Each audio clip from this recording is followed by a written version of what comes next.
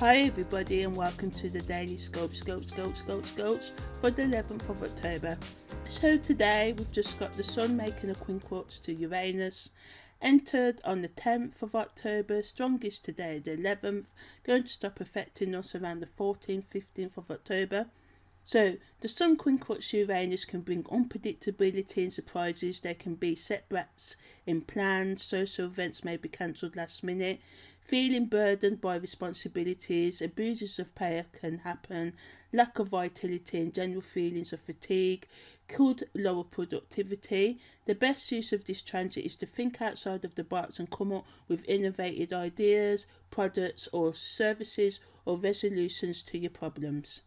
So as I said, people can lack more energy than normal during this phase, especially the physical motivation to stick to exercise or any other daily routine. Changes in temperature in the summer coming to the end in the northern atmosphere, i.e. the UK and Europe and other places, can make you feel more apathetic and depressed.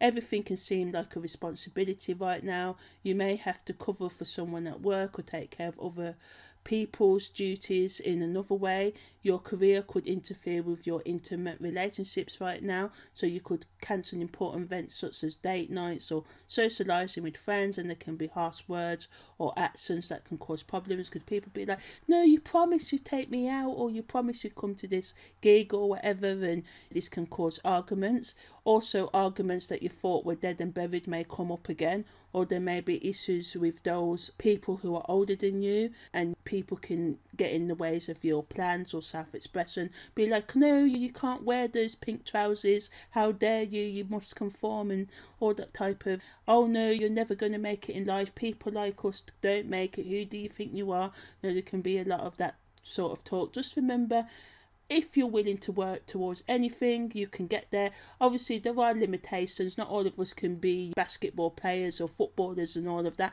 But within reason, if it's starting your own business or getting your dream job, if you're prepared to get qualifications for it and work towards it, it is never too late, because we do get that. I've been guilty of that. It's been one of those years for me where I've been like, but we've all got different times when we're meant to shine and make it in life. So never think you're too old to go out there and get what you desire and deserve. So yeah, this energy allows for you to just come up with these new ideas and just break the mold and ignore people that want to stick to tradition and the old ways of doing things.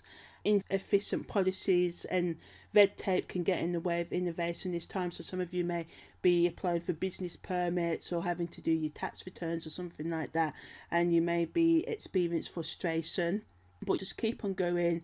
And if you are affected and you do feel fenced in by an unproductive government, legal or some other system, just try and do your best to work with it and think of ways how you can overcome it.